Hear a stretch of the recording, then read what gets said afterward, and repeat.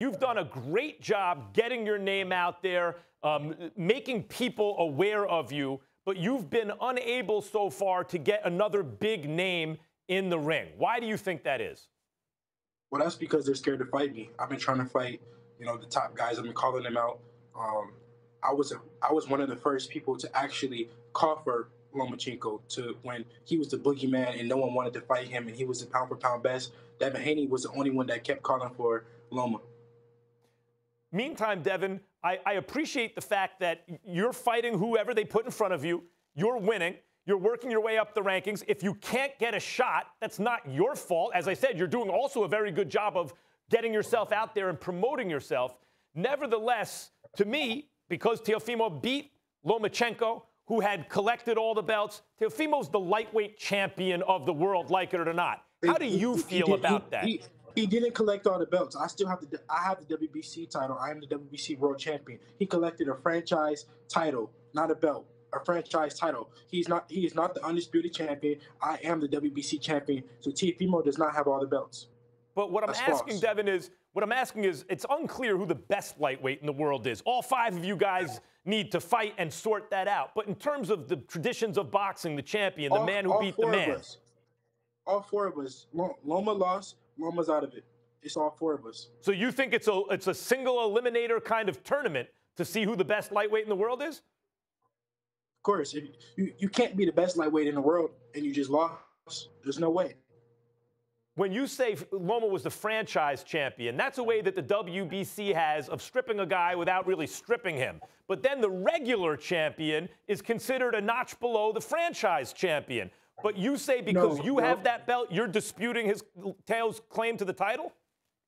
No, the franchise title is a way to duck your mandatory. I have mandatories. I'm the WBC champion, and I have mandatories. Loma didn't have mandatories. He got elevated to the franchise champion, and that's when I became when I was his mandatory. He petitioned to become a franchise champion to where he didn't have any mandatories. Devin Haney has mandatories. The franchise title is for ducks.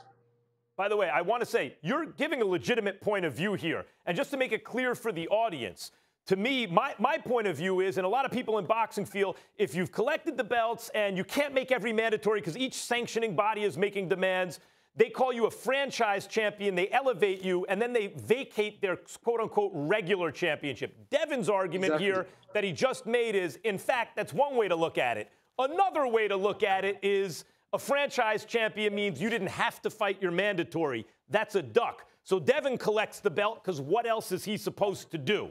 I appreciate that argument, Devin. Whether or not I agree with it, I understand from your point of view.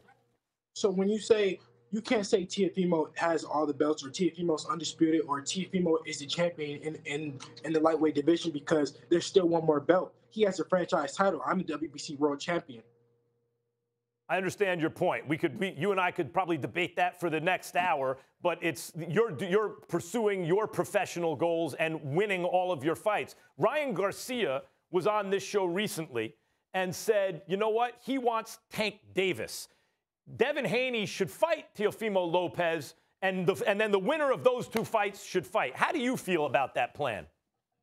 I feel like that's funny because Ryan Garcia just fought a title eliminator to become my mandatory. He's my mandatory.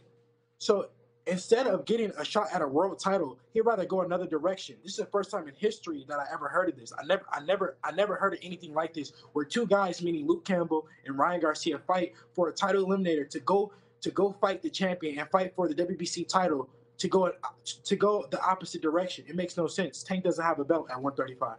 Now, we've seen in boxing history, sometimes it's the tortoise and the hare, right? Like one guy can jump out to a lead in terms of public perception, but usually the cream rises to the top. That when the dust settles, when the smoke clears, you see what's what, and those are the guys who get the super fights. Nevertheless, at least in the short run, when a guy makes a splash the way Ryan Garcia did, knocking out Luke Campbell, what you're just pointing out is it gives him economic clout, especially when he has 8 million Instagram followers.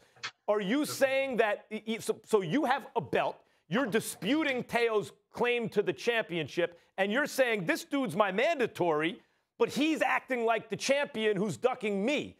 Doesn't that point out that the belts are merely promotional tools and that the distinction of champion is separate from the belts? I do.